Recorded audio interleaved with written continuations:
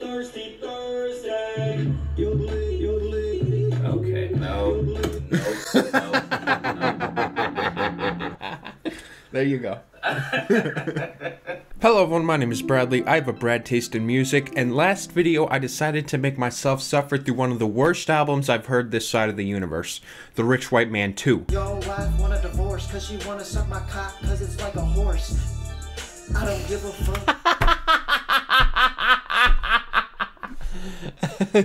See, now that is terrible. I am all suffered out today. So today, instead, I decided to watch someone on the brink of death as they listen to possibly one of the worst albums ever created, AJR's Living Room. I've heard this album before, and it was so bad.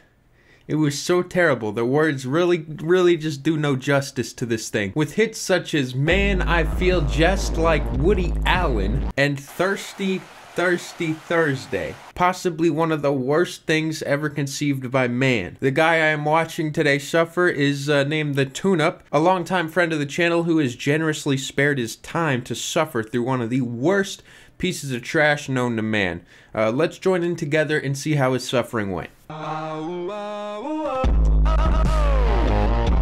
Now, of course, if I was making this video, this screen would not exist, okay? I could give less of a already video off to a bad start. Come outside, you fed. Now, that's a good thumbnail. See, now that, it tells me everything I need to know.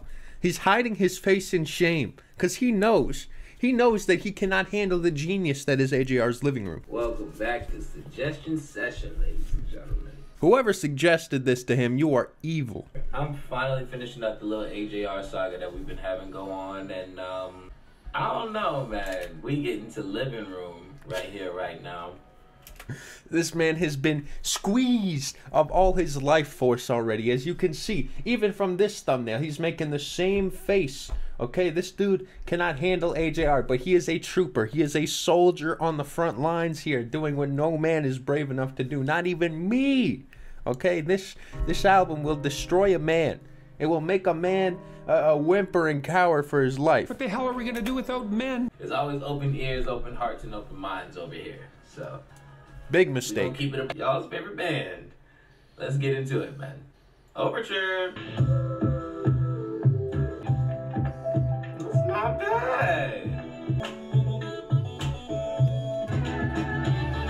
You can tell he's saying it's not bad, but slowly his soul is leaving his body as the sinking realization that what he is listening to is actually bad is approaching. You can see the smirk on his face, okay? He's like, okay, this is what I'm getting into. This is what I have to expect. Interestingly enough, that's the best overture I've heard from them yet. A very empty compliment. Infinity.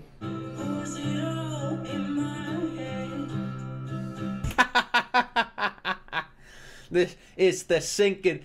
There it is again, that sinking feeling. That sinking feeling. Yeah, 2 songs in, this is already better than Click. Alright, Click was an ambitious, to the stars, to the moon project, okay? This project doesn't have the same level of balls. Now, there's a funny, incredible scale that goes on when it comes to bad music, okay? And the more ambitious bad music is, the worse it is. So this is just bad, okay? You can see the suffering on his face from the boredom of it, but he's able to push it down, you know? He's able to hold that in and say, this sounds okay. But he will not be able to do that on further cuts. Number 3, I'm Ready. I think this is, I guess, the hit from it. Yep. I saw this in their top songs a while ago, so I mean, let's just see what they let's see what it is. Let's see what we're working with.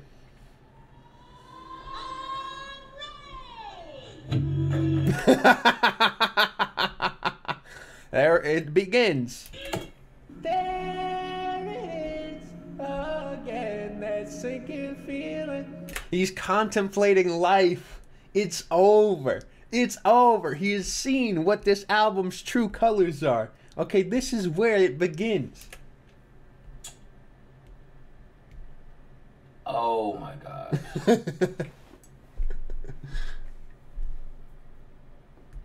I should have seen it coming by the name of the song. Oh, wow. Okay. Oh, no. Is that throughout the entire song? Oh, please don't tell me that's throughout the entire song. Lyrics of this song are absolutely horrific. Back when I was 15, I vibed with this track, though. I mean, I didn't see any problems with this song when I was 15. I was like, yeah, this song's a bop.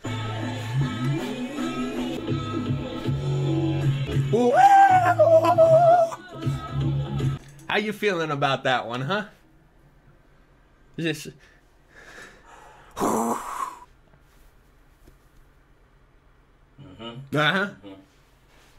Number 4, my calling. He's got nothing to say. He's speechless. Words hold no meaning anymore. My calling. I will say I like that I can hear other vocals on this album. I'm still so unhappy with the last song. I'm sorry. Yeah. Like that really just wow. I guess he wasn't ready. I like the versatility in vocals in this one. I don't think they're as strong as they are now, obviously. I mean, I'm guessing this was the debut. This was their first album. I mean, I'll add more context. Okay, Jack is like the main singer here, but I think Ryan or whatever, one of the other brothers, was also giving vocals on this album.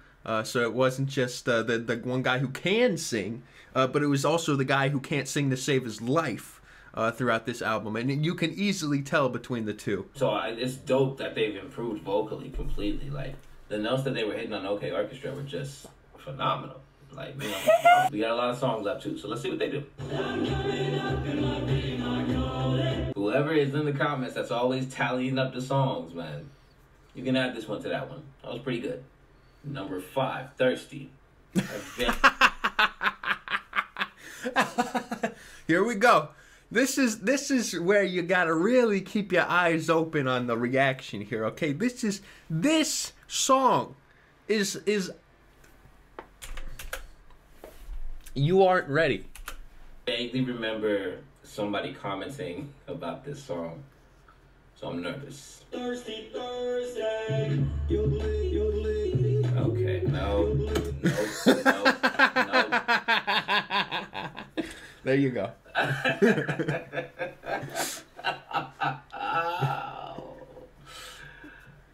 No.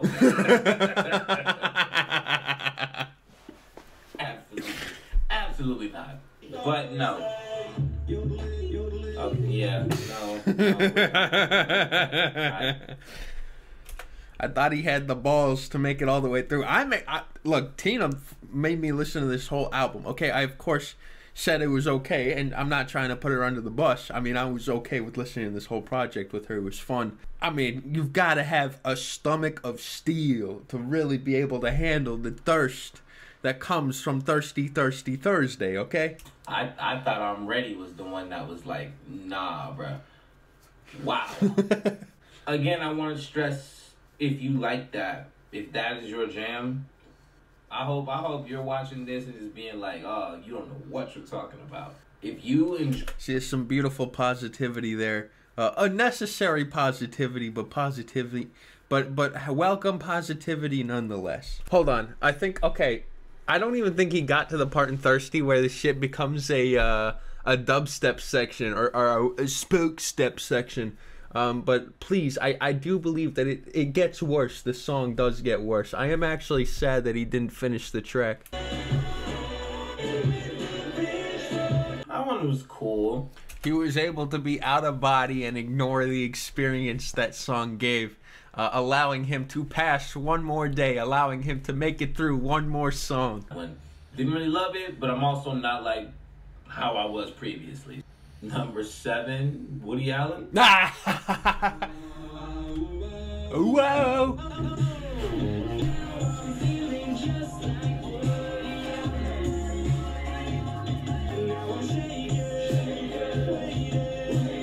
Now I'm feeling just like Woody Allen. Woody Allen. Finally, I'm right where I should be. like the melody. That's I copium. think I like the melody. I feel like Woody Allen. Man, why? What's wrong? Why though? I mean, I guess it could be like a reference to like being on top of the world. I mean, it is. It's supposed to be we're on top of the world. We're having drinks with Jeffrey Epstein. But unfortunately, Woody Allen, not necessarily the best guy. Well, but like Woody Allen, I don't know, bruh. That's so funny. I didn't like all of the vocal chops going on at all, but the way that all the melody. Oh, that was the other thing, the vocal chops. Those are legendary, dude. Tina was playing that for me to piss me off just randomly throughout the days. Whoa, whoa, whoa, whoa, whoa, boo, Woody Allen. That's dope. Oh. Wow, key change, amazing. Very 2015. You know what? It is hard to make something complex, something with a real powerful story and a real big, like a real meaning behind it.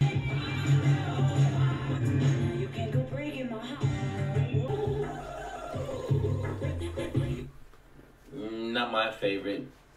What? I'm okay on that one. I'm good. But again, if that's your jam, more power to you. What is this Imagine Dragons like delivery? Now we are. It's gonna be a no from me. Thank you. It was just. See, that's the thing. There's not really that much that's different between this and the songs that he greenlit. But you can tell that the tolerance meter is going down. Now, as someone who's reacted to way too much music, I understand this. As the album goes along, you can only be nice for so long until it really starts to wear on you and it all starts to feel like the same mush. I get it. Number 12, Big Idea. Okay, Big Idea is the song. All right, now this is Ambition to the Moon. This is what inspired them to really take it to the next level. This was Pro Tools and a Big Idea. All right, this is really an AJR going to the moon.